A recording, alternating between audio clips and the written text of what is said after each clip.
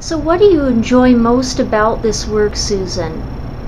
About spontaneous painting? Yes. I love watching people come in to the class and they say, you know what, I'm not going to talk about my emotions and give me directions and tell me what to do.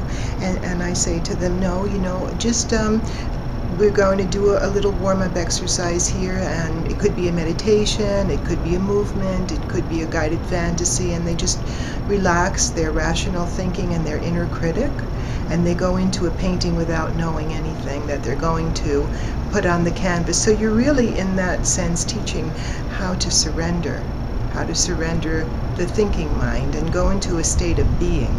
And then over the course of very few sessions, people really get into painting, and a lot of people discover that they love to paint, and some people even have a lot of talent that they didn't even know about because they've just never done it since they were kids. And then you watch, it's like this for most people's painting series. First comes, like I said, anger and, all kinds of sort of, I don't like to use the word negative, but say life emotions that are against life coming forth, and heal and health, and those emotions come out first, and then you watch how that transforms in painting by painting, step by step, until they start painting light and channeling light, and they express it all in different ways, but the theme is the same. And you watch them discovering their authentic self being born, and they start to say, why aren't I living my life for me? And why am I always so living in this black box and painting all of these black lines all the time? And I'm inside this black box. And then and they start questioning this. So you're really watching the authentic self being born. It's just so beautiful to watch people come into connection with the authentic self.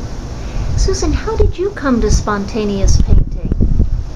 I started as a painter, and I was copying external reality, and I came to the point where I thought that, I was just bored copying, and I was searching for a new painting style, and I didn't know what to do, and I just decided I would let whatever wanted to come out, and the weirdest, bizarrest images started to come out. I painted really big too. And so I didn't understand what all of these paintings meant, and I started studying Jung and symbols, and that led me into a doctoral program to understand the deeper meaning of symbols through my own paintings, to try to understand my own unconscious and that journey, and that, the symbols really direct our destiny. They're such a strong energy. When you connect to the creative drive and you're working, with this powerful force of the creative drive, that's the force of life. And it's very strong, and it really it can direct your life. And so I started researching all of these things, but at the time that I was doing it in 1988, I was living in Brazil, and nobody was really doing this.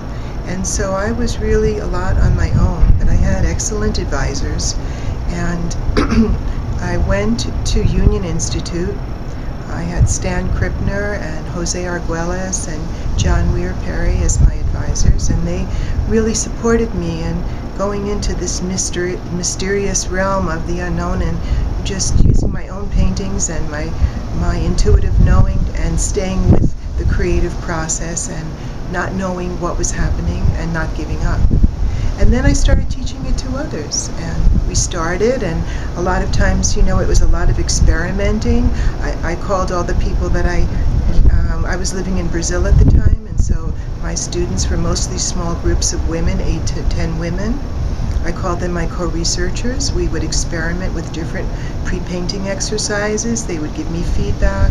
We would watch different symbols coming out of their paintings, and notice that some symbols, had the life forward movement in them. They were like yellow swirling circles. They were different than other images. And one woman said, yeah, we should call this the new nucleus.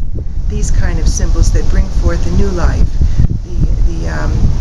the hidden life in the unconscious. And so that name stuck, and to this day we call it the new nucleus. And so now, I've been doing it for 22 years, and the process is pretty much, it developed, and in my stage, my development now, my next stage is to train facilitators in the method and to get people to start using it and practicing it locally and globally, and just turning everybody on to the fact that they are spontaneous painters. And I think that we could really affect consciousness this way. And people, this is like something really new, and people just haven't understood yet that this is such a practical, innate, and reliable method to get everybody involved. And a lot of new techniques, like all of the energy techniques, maybe they've been happening for 20 years now, and they're really starting to catch on now as slowly. So it takes time for new ideas to be born. So I'm really grateful to ISSSEEM for inviting me here and for having the intuitive foresight to welcome in new ideas relating to healing.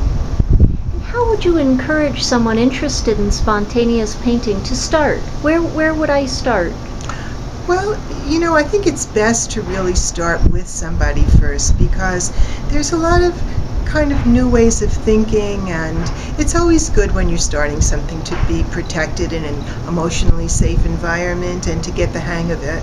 And then once you do, then you go out on your own and you do it by yourself. But it's like anything new. Don't, like driving a car or something, before you go out, wouldn't you like a couple of lessons first in how to drive? So they would call you, they could contact you and your facilitators. Oh yeah, they could contact me at my website, www.spontaneouspainting.com, and on the website my email address, susanbello@gmail.com, is there, and different ways that they can get in touch with me. Yeah. Thank you.